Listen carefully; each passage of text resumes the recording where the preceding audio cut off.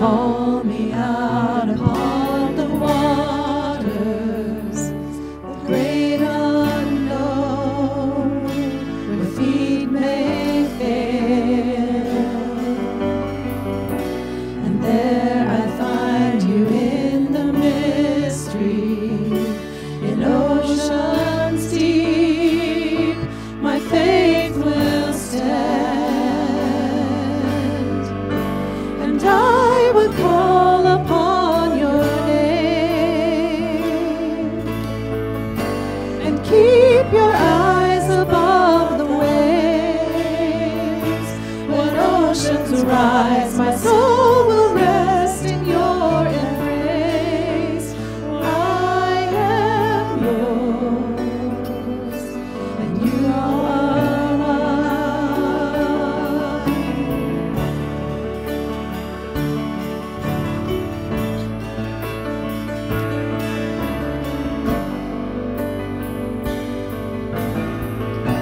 Your grace abounds in deepest waters. Your sovereign hand will be my guide. Where feet may fail and fear surrounds me, you never fail, and you won't start now. And I will call upon your name, and keep my eyes above the waves. When oceans rise, my soul will rest in your embrace. For I am yours, and you are mine.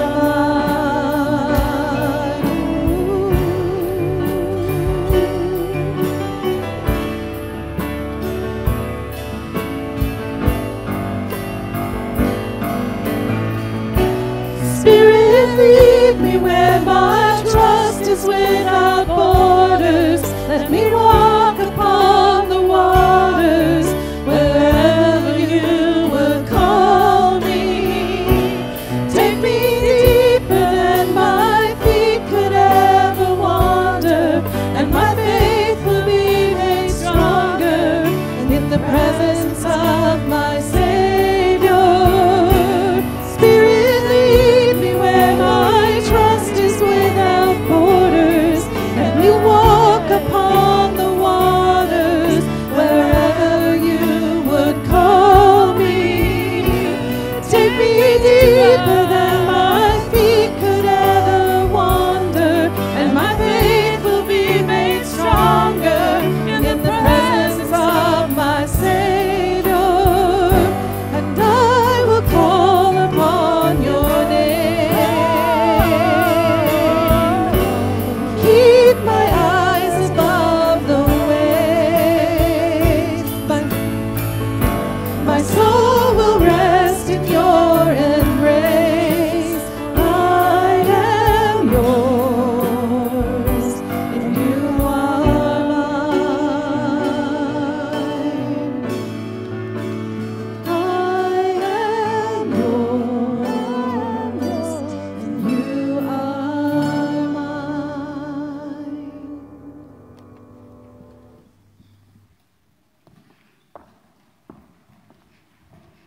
Good morning. Welcome to worship this morning at Grace Covenant. We are glad to have you with us, whether you are worshiping in person or worshiping with us at home. We are glad to see you. Mitch said that we want to extend our sympathy to all of the Kansas fans who are mourning yesterday. But as Miles noted this morning, we have a cat fight to look forward to with the Wildcats versus the Wildcats. So lots of fun coming up for us. This morning, as we prepare to worship, I want to remind those of you who are at home or even in the worship, there is a QR code in the bulletin, and we ask you to let us know that you are with us this morning, worshiping with us. Now in these days of hybrid worship, it's kind of a mystery who is with us and who isn't online. So we'd love to have you sign in. If you are with us in person, there are attendance, the paper kind, at the end of the pew in the center aisle, if you would get that and fill those in for us. We appreciate knowing who is here. And back in the old days, before COVID, it used to help us kind of keep track of who's here and who's not and who may need us to reach out and lend them a hand. So we ask you to go ahead and do that. This morning, as we prepare for worship, I want to talk a little bit about the season of Lent and what it represents. I had some questions this week about the paraments. Paraments are the cloths that are up here on the pulpit and the communion table. So I asked my daughter to help me design a set of paraments that represents Lent, that isn't the cross and isn't crowns of thorns and nails. Because I believe those things are Holy Week. But the season of Lent has an entirely different purpose than just to send us to Holy Week. So I would say if you look at these paraments and were to read Psalm 51, I think that is one of the most beautiful psalms that captures the spirit of what happens during the season of Lent. It says, "Create in me a clean heart, O God, and renew a right spirit within me. Cast me not away from your presence. Take not your Holy Spirit from me. Restore to me the joy of your salvation and renew a right spirit within me." That's what happens during the season of Lent. It's a time of close reflection, a time also of letting go. So when you look at these symbols, someone asked, what does this represent? This season, this year, Mitch and I have really been focusing in on a sermon series that talks about the things that God might like us to give up for Lent. So in these images of these swirling, moving pieces, you might see a symbol of cleansing, or you might see a symbol of letting go. Same with the lectern cloth. This one, these were made actually for an ordination and installation of an educator who had completed her education exams. And the symbol in the middle represents two things. Anybody guess what they are? One is baptism, looks like a bowl of water. The other, if you look at the hands holding the bowl, could look like a chalice, the sacrament of communion. So both of the sacraments are represented. This is a frontal. If you want really technical language, this on the communion table is called a frontal, and these are paraments. So with that in mind, please enjoy them. May they draw you into our worship this morning as we worship together on this fourth Sunday in the season of Lent. It's going quickly. Let us worship. Turn in your bulletin, if you will, to the call to worship, and if you are able in body or in spirit, you may stand and join me as we pray together. When we stand at the edge of fear and worry,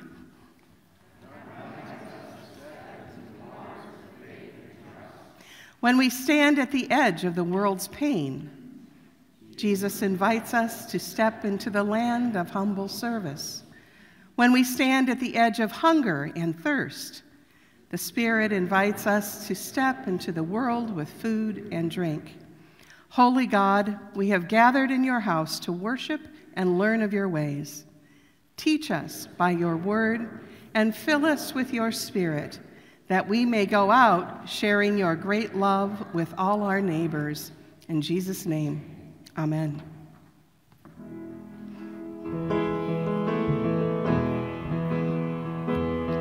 You live among the least of these, the weary and the weak, and it would be a tragedy for me to turn away,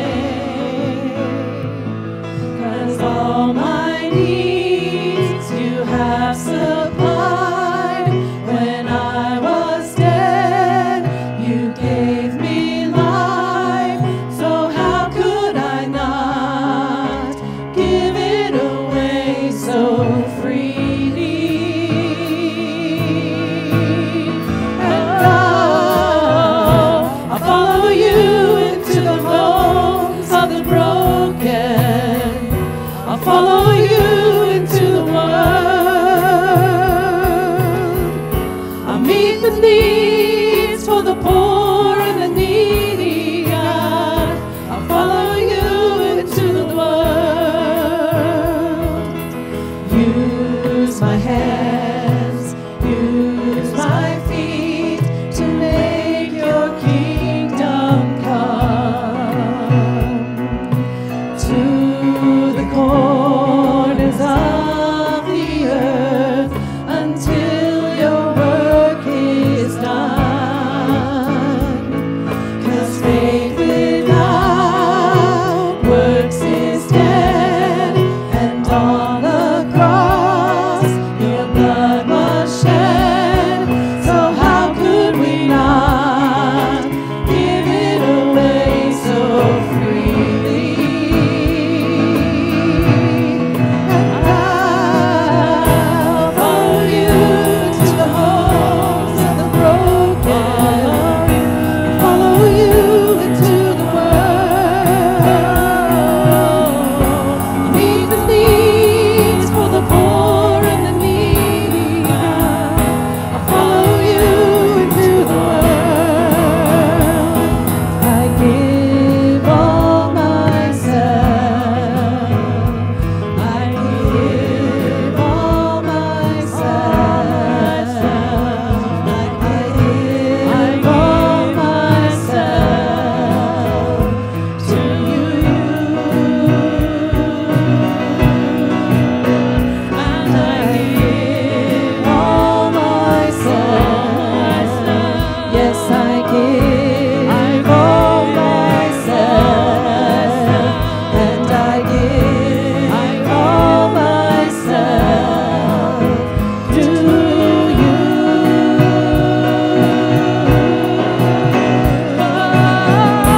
Follow you into the homes of the broken. Follow you into the world. Meet the needs for the poor and the needy, God.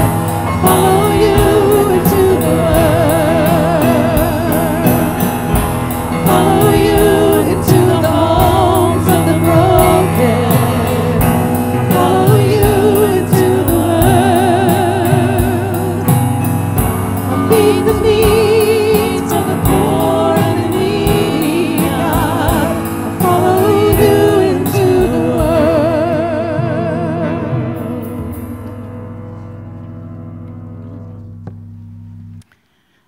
I want to invite the children to come forward, and if we have any older children or youth who would like to come and join them, we could probably use an extra hand. This morning is a noisy offering, so Mitch, if you'll pass out cans, we'll put everybody together with a partner. Preferably one older, one younger. How about that? Okay. One older, one younger.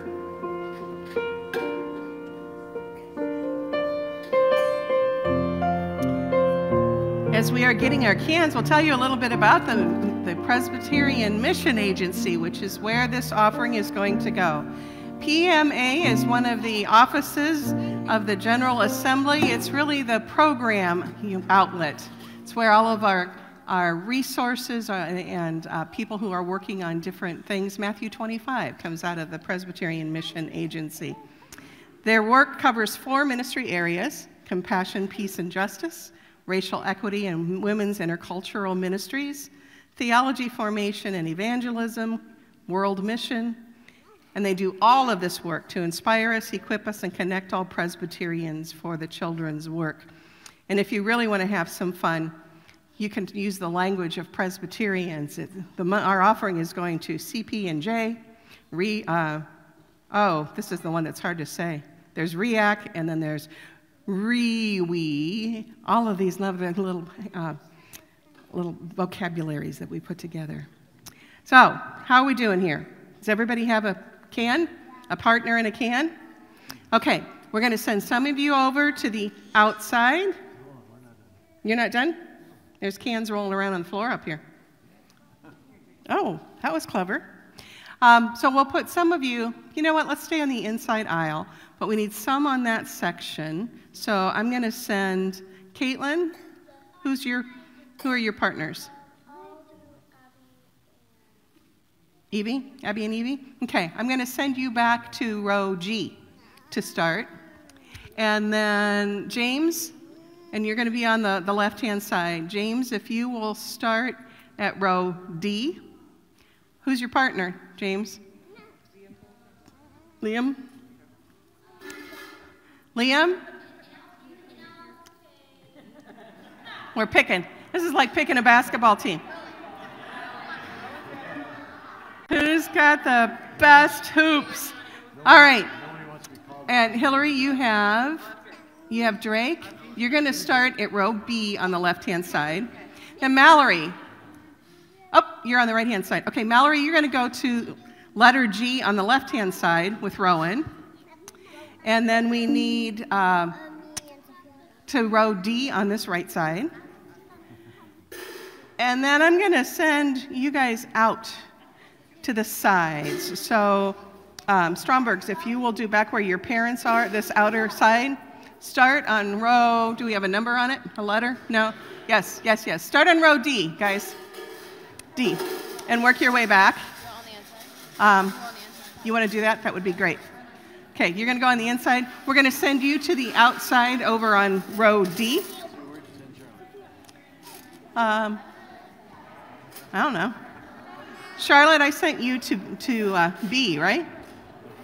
Yeah, I think I sent you to B. So start here, but you can work your way back. Right here, and then right there. All right, guys. You are on the outside. On that side. So look over where Rebecca is. And look, Carrie's waiting for you. Does he not have a can? Give him a can. Max, take a can. Max gets the big can.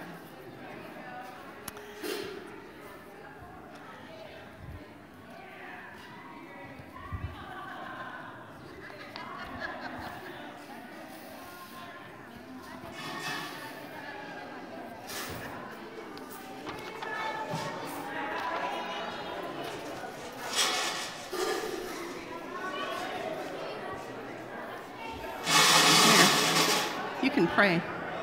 Ooh, you're covered in hair.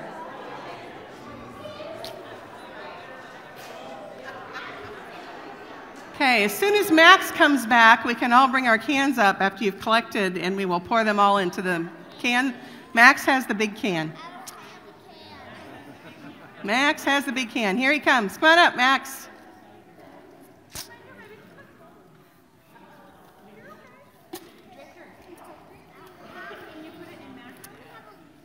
All right, Max. Hang on. That's all right. You're going to put your can right up here by Mitch. Awesome. I see one of our communion jars. Awesome. Okay, Caitlin, if you'll bring it up. It's going to get too heavy if we do that. But just put it up by Mitch, and then we can all come up and dump our cans. All right. Come and dump them up. And just leave your cans in that front pew. You're all done? In the front pew, in that box over there. Good job, everybody. Thanks to all our generous folks out there. And it just keeps coming. Awesome.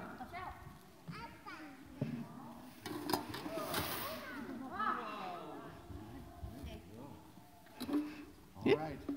All right.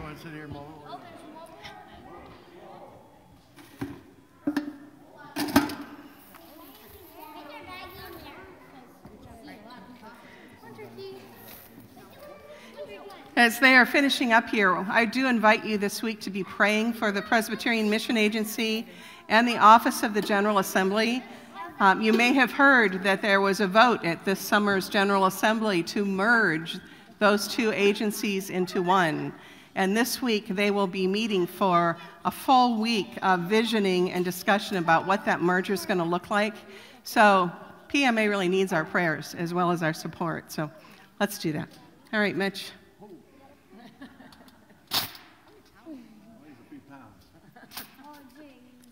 Shall we pray?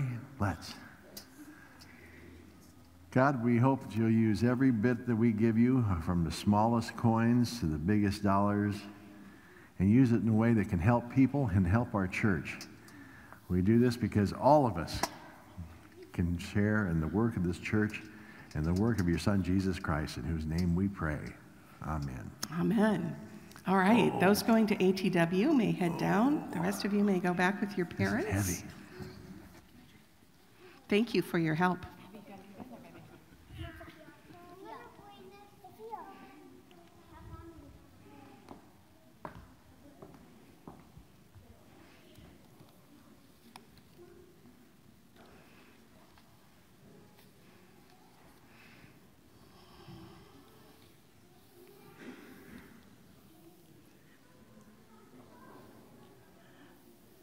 One of the ways that we move closer to that clean heart is by letting go of those things that separate us from one another and from God. And so that is what we do together as we pray our prayer of confession. It is both what we call a corporate prayer and a personal prayer, remembering that all of us together at times are also complicit in not doing what God calls us to do. So with that in mind, let us join together in our prayer of confession. We admit we are hesitant to walk to Jerusalem and beyond with you, God of glory. In a world where we worry about tomorrow before enjoying today, we race by your moments of silence, of learning.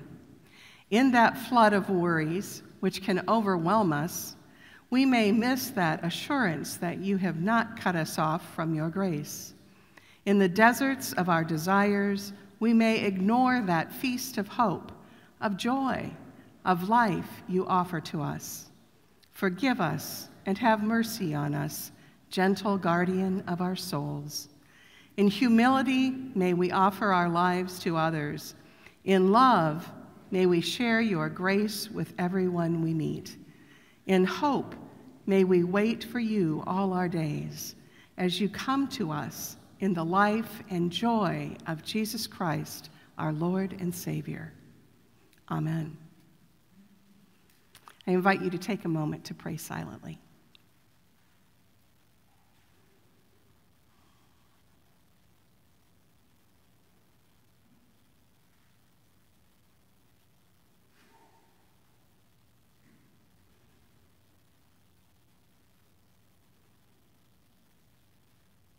It is impossible for us to imagine the grace and mercy that comes from God. But Jesus says, remind us that God desires to restore us, to renew us, to forgive us. So remember, friends, that we are forgiven, and be at peace. And may you share that peace with one another with a sign of peace, whether it's shaking hands, a hand over your heart, a peace sign. Share the peace with one another, saying, may the peace of Christ be with you.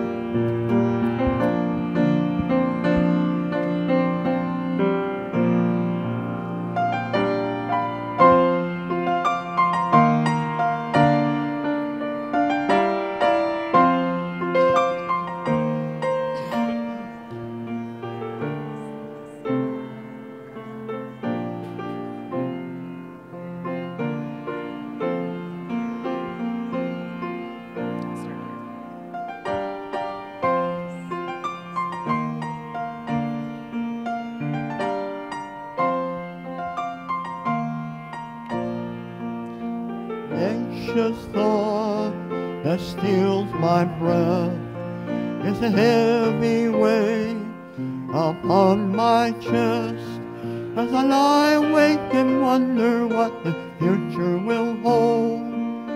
Help me to remember that you're in control. You're my courage when I worry in the dead of night.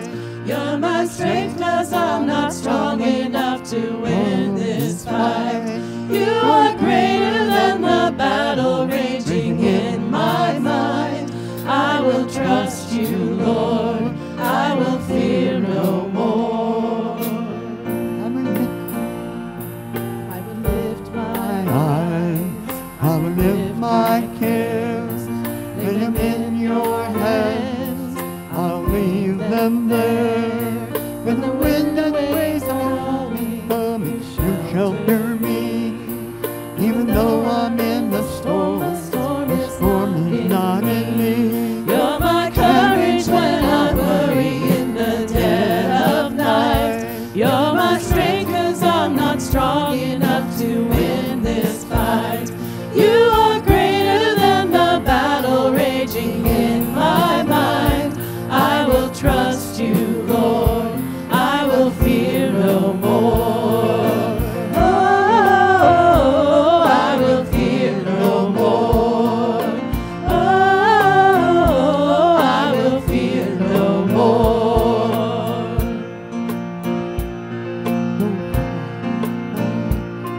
No power can come against me, 'cause you have overcome. No darkness can overwhelm me, 'cause you've already won. No power can come against me, 'cause you have overcome. No darkness can overwhelm me, 'cause you've already won. You're my courage when I worry in the dead of night. You're my strength 'cause I'm not strong enough to win this fight. You are greater than the battle raging in my mind. I will trust you, Lord, and I will fear no more. Oh, I will fear no more. Oh, I will fear no more. Oh, I will fear no more. Oh, I will fear no more.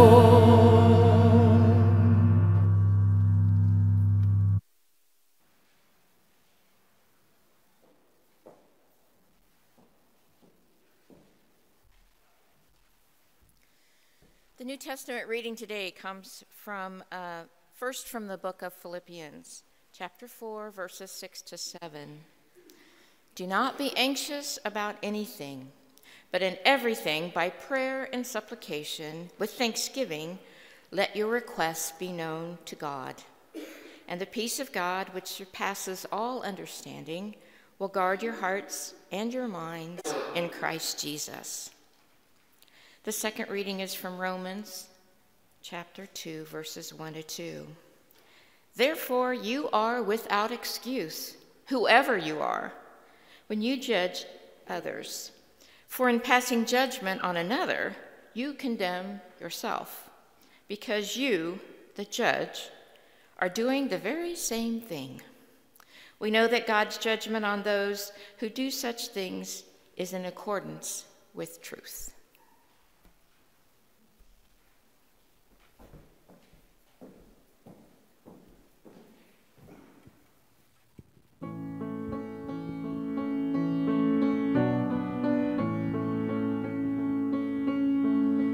They say sometimes you win some, sometimes you lose some. And right now, oh, right now I'm losing bad. Stood in this spot time after time, reminding the broken it'll be alright. But right now, I just can't. It's easy to sing when there's nothing to bring me down, but it was What will I say when I'm held to the flame like I am right now? I know you're able and I know you can save through the fire with your mighty hand. But even if you don't, my hope's in you alone.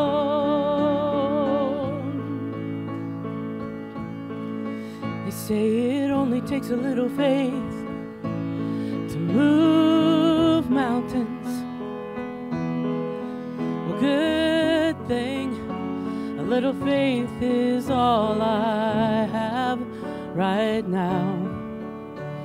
But God, when you choose to make mountains unmovable,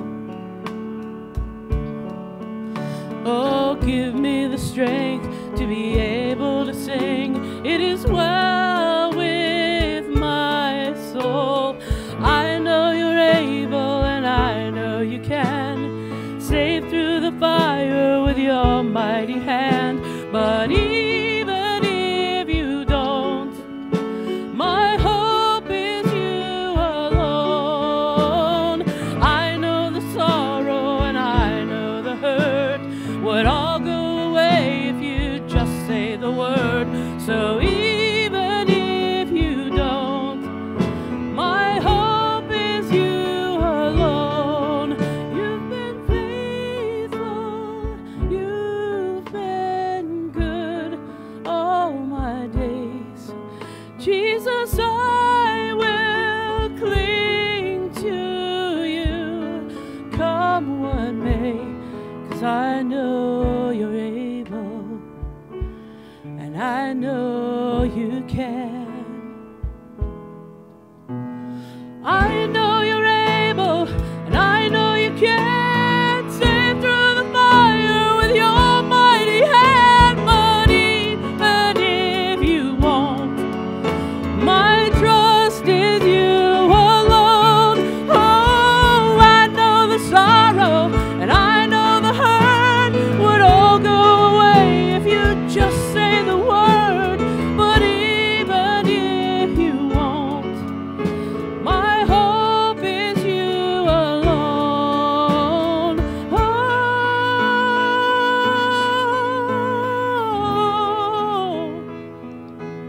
my hope is you alone. Oh, Lord, it is well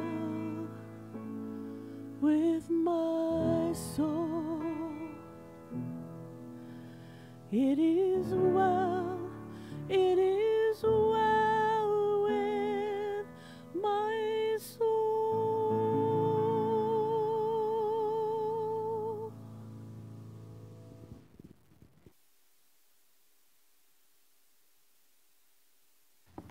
Donna, Donna, Donna.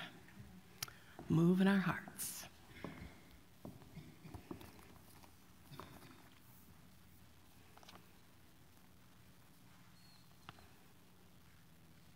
Our second scripture comes from the Gospel of Matthew.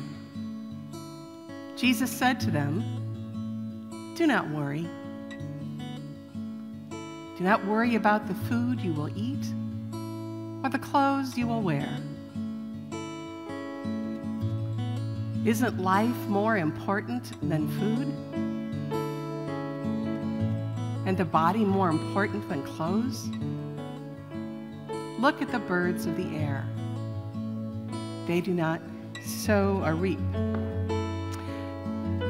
They do not store away food, and yet you, Father in heaven, feed them. And to God, you are much more valuable than the birds. Can worrying add a single hour to your life? And why do you worry about clothes? See how the lilies of the field, they do not work to have the finest clothing. And yet, not even the richest man in history was clothed like one of these. This is how God dresses the grasses of the field.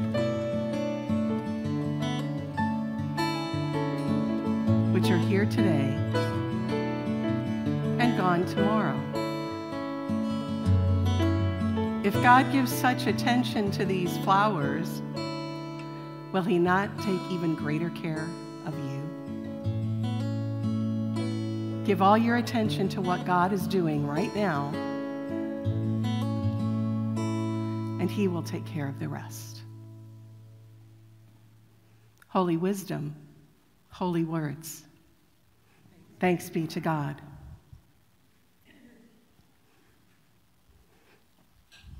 How was work? Nothing unusual. Email was down again. And Bill called me into his office again. What's wrong? Nothing really. He just thinks he can come down and fit in with these blue-collar guys. You know, he's white-collar. Or you've done something wrong, again, and you're getting in trouble. And you'll get demoted, then you'll stop shaving. There goes my vacation. Maybe you'll even get fired. And then you'll do that lazy thing, and I'll have to go back to work. And there goes the house. We had plans for this house. We'll be living out of our car or out on the street, and eventually we'll be forced to move in with your mother. How was your day, Kim? Well, Dana's having a party Friday night, and I thought I could go. But before you freak out, it's not going to be that big of a deal. I mean, y'all guys know her. You're a great kid, but there's no stopping the peer pressure.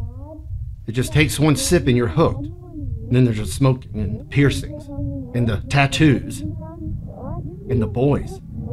Even good boys don't have good intentions, never mind the bad boys. Oh, and you'll go straight for one of the bad boys, and they'll introduce you to all the bad things, and you'll get pregnant and drop out of school, and we'll never see you again.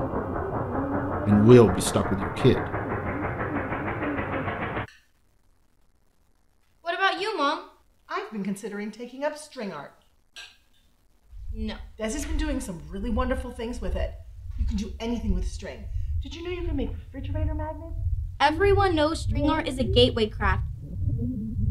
You'll start knitting and making me hats and scarves and sweaters and making me wear those sweaters. And you'll stop dyeing your hair and get those grandma glasses, and you'll want a cat, which will kill my allergies and probably lead to more cats.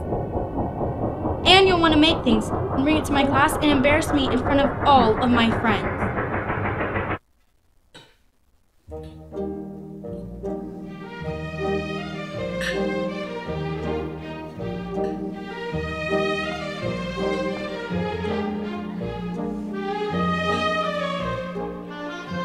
Is this a cat hair?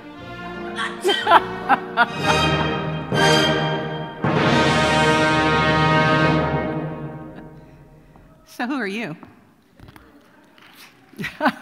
I am so clearly the mom. I am trying to take up a string art. I'm trying to get my loom going and start doing some weaving. I am so much the mom. If one thing starts to go wrong, then I worry about what's next, and what's next, and what's next. And yet Jesus says, do not worry. This is one of the most difficult scriptures for us, I think, at least I think as it's been interpreted over the generations. It's difficult for anyone like me who struggles with anxiety. Worry is an issue for some people that isn't just mind games, but is also physical, is also chemical. So it's really difficult to stand before you and say, if you just have enough faith in God, God will take care of everything, so just don't worry. The reality is for some people that there are those who are one paycheck away from being homeless, losing their house. There are some people, especially in March now as some of the SNAP benefits decrease, who are facing having even less food on the table for their families. There are some people who are receiving a diagnosis of an illness that has the potential to be terminal. How do you tell them not to worry? Some will interpret this scripture to say, well, if you just have enough faith, you won't have to be afraid and you won't have to worry. And I want to counter that. There are some congregations that will preach this text and say, Worry, fear, anxiety is sin. And if you do those things, you are not right with God. So you need to fix that relationship with God, and then you won't worry anymore. If that's the case, I should resign, because I know how to worry with the best. So I want us to think about this text a little bit, but I want to put it in some context. And the first thing that I want us to think about is, I don't think Jesus meant, just don't have any worries. Don't be afraid. You don't need to have any anxiety. I've got it all under control. Now let's fast forward to Jesus in the Garden of Gethsemane. Jesus worried. Jesus was so anxious, he was sweating drops of blood. Joel Ilton shared with us Thursday night that when you're in the Garden of Gethsemane, Jesus, from where he was praying, would have likely been able to see the pile or the row of Roman soldiers with their torches burning on their way to take him. When he said, "My hour is at hand," it wasn't just a mystery. It wasn't just God knowledge. He could see them coming for him. And he sweat great drops of blood. There's a name for that. It's called hematohydrosis. It's a medical condition that occurs under extreme stress. Jesus worried. So I don't think Jesus was teaching us, oh, don't worry about anything. God's got it all under control, when he himself worried and asked God to take that cup from him that was about to come. So now we need to look at the second context that's important. You always need to look at where a text sits. This text sits in the Bible right after the Sermon on the Mount. And if you remember, we did a number of sermons on that in the last couple of months on the Sermon on the Mount. We worked our way through that, and we saw how Jesus was teaching this formula of what a righteous life looks like. It was very strong on the emphasis that to be godly is to care for those who are in need, those who have the least, those who are hungry, those who don't know how they will clothe themselves. And Jesus said, my followers will take care of those folks. This text comes after the Sermon on the Mount. He's with the disciples. They were probably pretty well challenged by that sermon and had some questions. And Jesus is wanting to teach them and to encourage them to hold on, because what he has just laid out for them might have felt overwhelming for the disciples. Who am I to go out and teach people the way of righteousness? Who am I to be part of this thing that you are about, Jesus? I can't even begin to walk in your shoes. I'm afraid. And Jesus says, do not worry. God will take care of all of these things. But I want to suggest that Jesus said those things with the confidence that his disciples and all of his followers would do the things that he just taught them to do. I don't think Jesus had some kind of supernatural understanding that if you just have enough faith, all these things will be taken care of for you. Jesus knew better than that. He saw the well-being of the widow and the orphans in society who could be just left behind with no resources, no food, no clothing. He knew that that wasn't an issue of faith.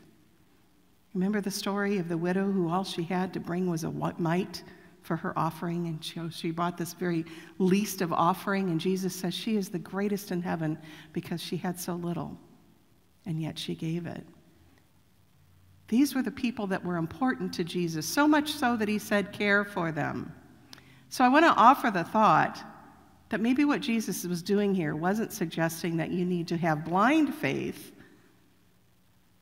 but that if all the pieces are in place of the kingdom that God desires, that Jesus has laid out for them, you will not have to worry for where you will sleep, for where you will live, for where you will eat, and what you will eat, and what you will wear. That said, I do think that Jesus, as God with us, would have desired that we could figure out a way to let go of our fear and anxiety, knowing it does bodily harm.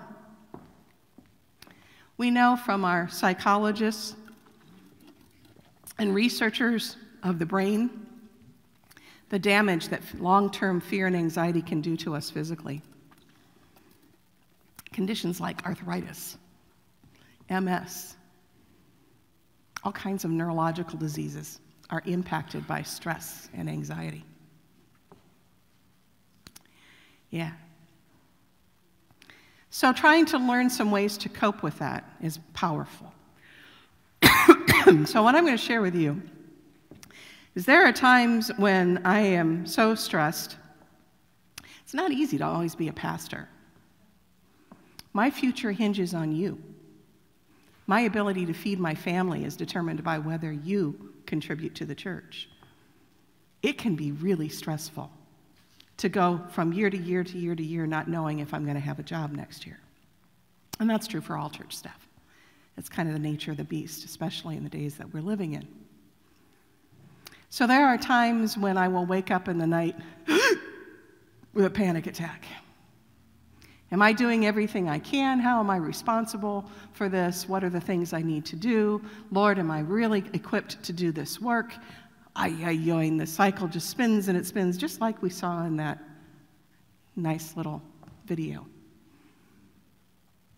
And so what I have learned to do is to follow the path that Jesus took when he was under stress in the garden.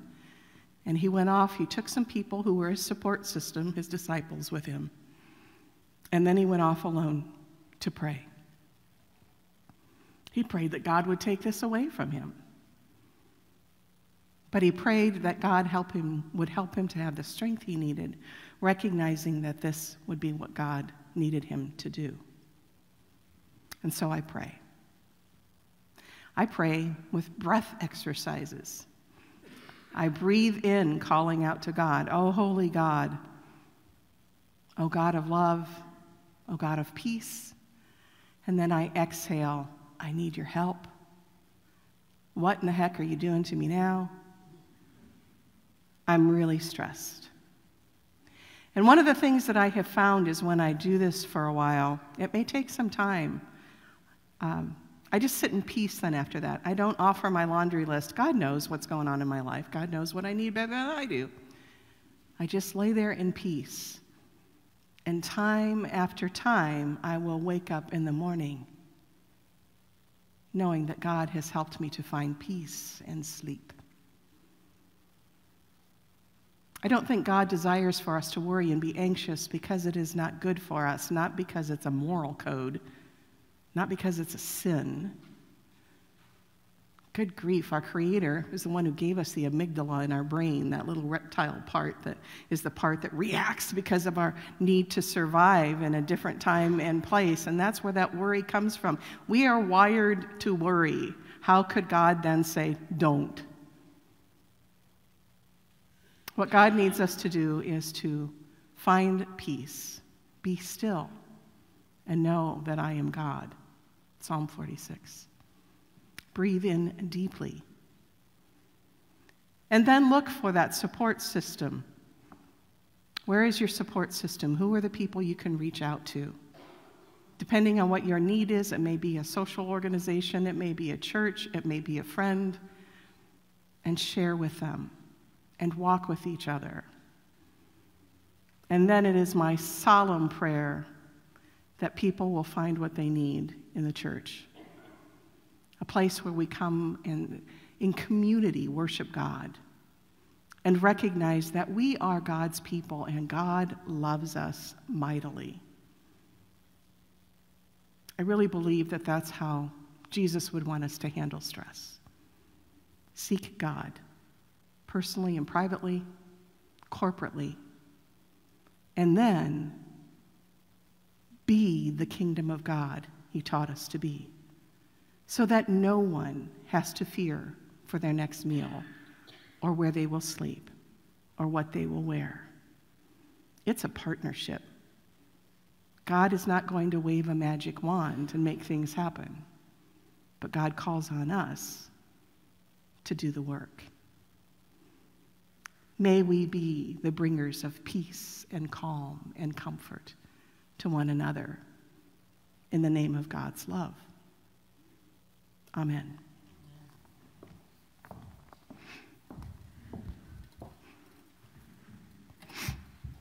Now I invite you to pray with me. Most holy God, you have taught us to not be afraid. But we also know that fear is part of who we are, and it is something that we struggle with. And so we pray that you will help us to find the pathways to peace that first begin with opening our hearts to you and being in your presence. Oh, holy God, we thank you so much for the vision of the world that you have given us, a vision that is counter society, but filled with love and peace. As we look at the world around us, there is not a lot of love, and we need peace. And so as we remember Mr. Rogers in the coming days, we remember that he says, look to those who are doing good to see where you are working. And so we pray for those who are putting their lives at risk to feed the people of Ukraine. The women who are willing to stand up to the systems in Iraq so that girls can be educated. The people who are coming from agencies around the world to provide food and clothing and care for those who have experienced earthquakes and fires and floods. We give thanks for them, and may we promise to support them as well. Oh, holy God, we pray for your church. At times we forget that love is the thing that should be motivating us most. And we begin to set up systems and rules that become the requirements that are more important than showing your love and your grace and bringing peace. We pray, O Christ, that you will call our eyes to see what you have laid before us, the things that you have taught us to do, and help us to be more faithful to your calling. Oh, holy God, there are so many people who are experiencing brokenness and pain and fear today. We remember those in our hearts who are close to us, those who are undergoing medical treatments and diagnoses, those who are experiencing brokenness in relationships and loss of loved ones. Oh, holy God, may we be messengers of love and peace for them with the love and peace that you inspire within us. Oh, holy God, help us to consider what it is to be your people, and then empower us to be your people. Not people of fear, but people with the courage to step away from the fear and do your work. Amen.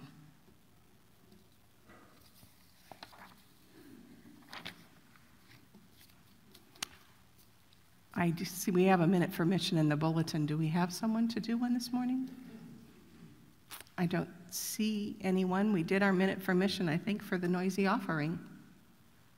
As you bring your gifts this morning, remember that the gifts that you bring do more than pay the light bills and the utility bills. They empower us to do the work of Christ. And so give as you are able, but most of all, give with love in your heart.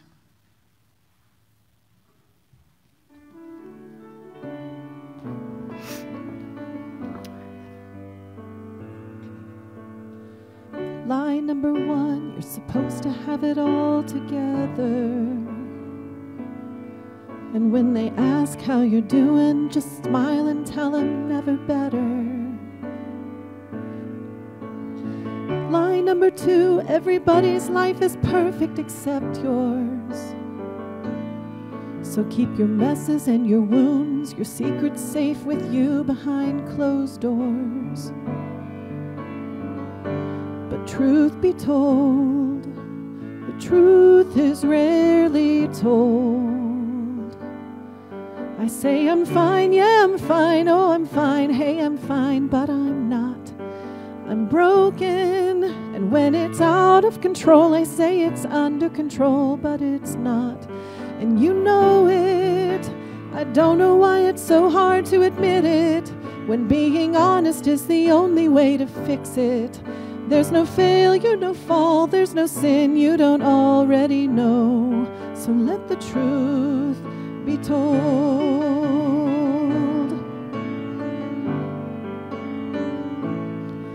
There's a sign on the door, says come as you are, but I doubt it. 'Cause if we lived like that was true, every Sunday morning pew would be crowded. But didn't you say church should look more like a hospital? A safe place for the sick, the sinner and the scarred and the prodigals like me. But truth be told, the truth is rarely told. Oh, am I the only one who says I'm fine? Yeah, I'm fine. Oh, I'm fine. Hey, I'm fine, but I'm not. I'm broken, and when it's out of control, I say it's under control, but it's not. And you know it. I don't know why it's so hard to admit it, when being honest is the only way to fix it. There's no failure, no fall, there's no sin you don't already know. So let the truth be told. Can I really stand here unashamed, knowing that your love for me won't change? So if that's really true, then let the truth be told. I say I'm fine, yeah, I'm fine, oh, I'm fine, hey, I'm fine, but I'm not. I'm broken, and when it's out of control, I say it's under control, but it's not. And you know it. I don't know why it's so hard to admit it, when being honest is the only way to fix it. There's no failure, no fall, there's no sin you don't already know. I know. There's no failure, no fall, there's no sin you don't already know. So let the truth be told.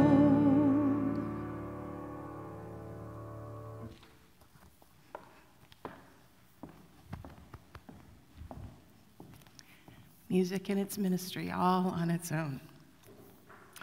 So announcements. The first thing I want to tell you about is a table out in the concourse, and it is our question box. Adult team has been talking a lot about the questions that come.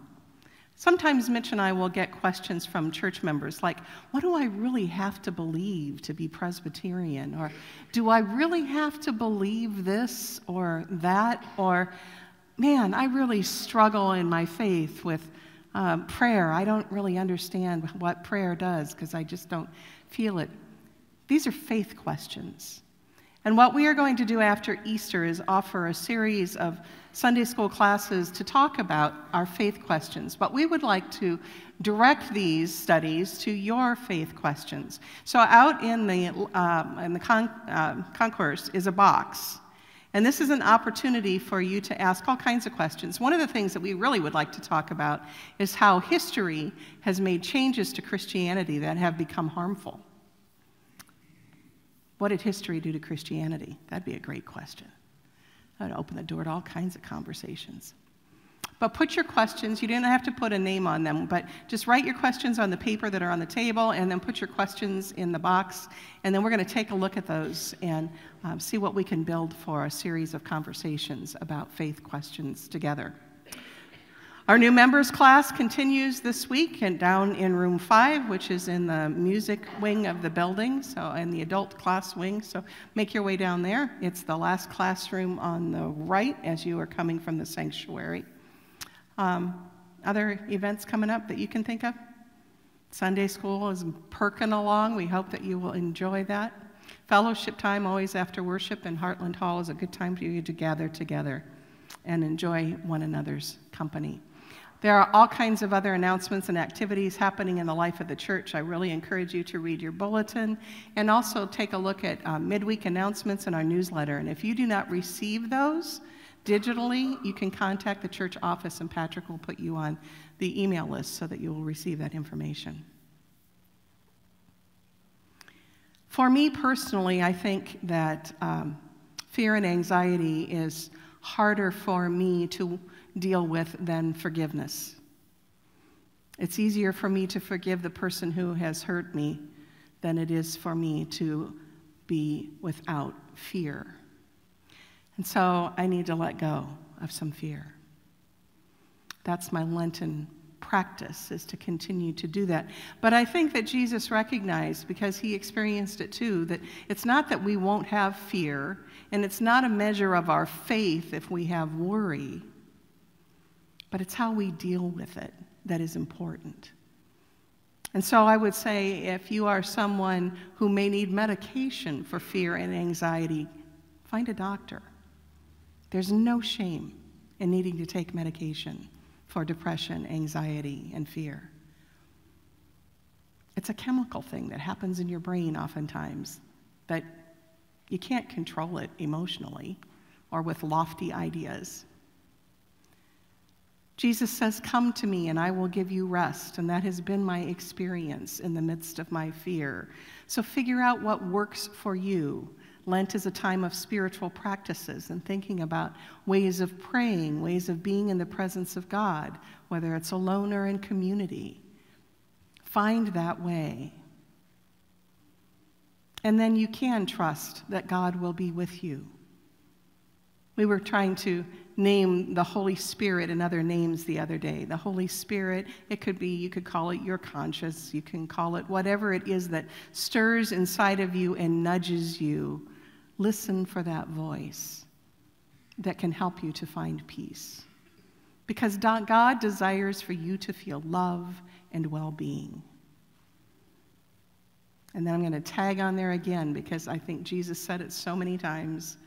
And then do what you can to relieve the fear and anxiety for someone else. So go this week, knowing that you are loved, that God desires to hear from you and care for you, and to care for your fears and anxiety. Go in peace. Amen.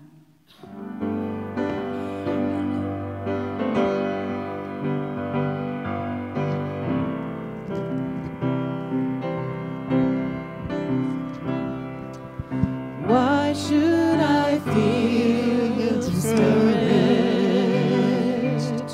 Why should the shadows come? Why should my heart be lonely and long for heaven's home when Jesus is my portion? Constant friend is he. His eye is on the sparrow, and I know he watches me. His eye is on the sparrow, and I know he watches me.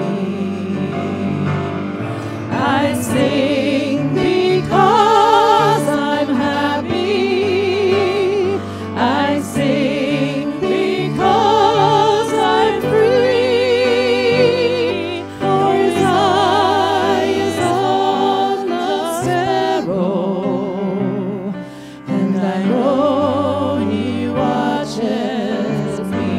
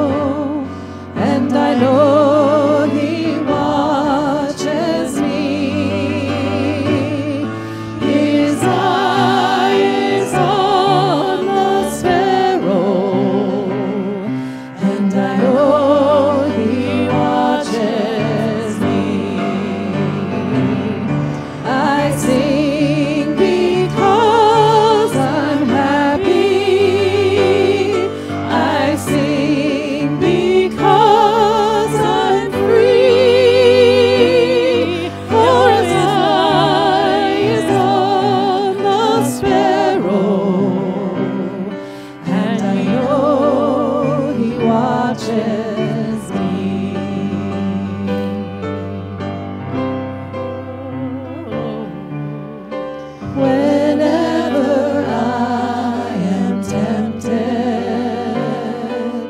whenever clouds arise, when songs give place to sighing, when hope within me dies,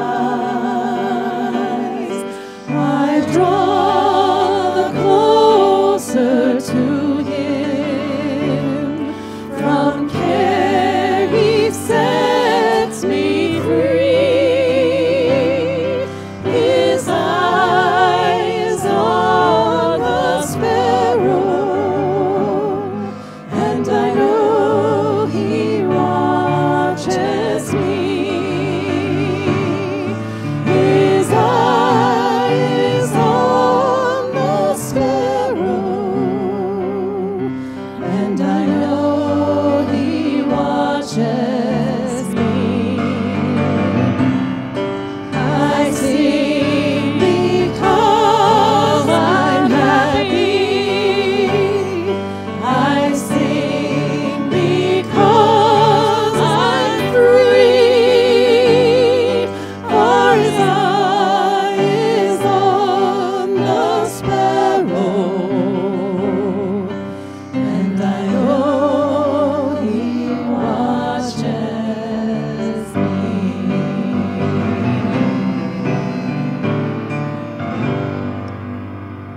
Amen. Amen. Thank you, Jesus.